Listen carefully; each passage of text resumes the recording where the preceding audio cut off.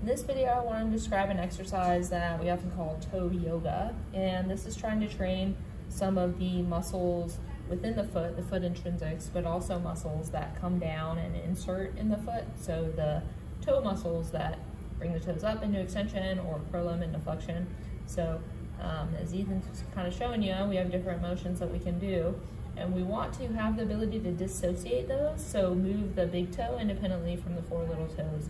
That gives us better control, and we can start to strengthen or isolate these muscles. So what we're gonna have him do is, can you bring your big toe up towards my finger and keep the four down? Good, and then plant that big toe firmly and bring your other four toes up. Good, and he's just gonna alternate. And so we'll have him do a few of these. He's practiced this, so he's pretty good at it. Don't be upset or frustrated if this doesn't come naturally. This is something that oftentimes our patients and athletes have to practice a little bit. So that is toe yoga.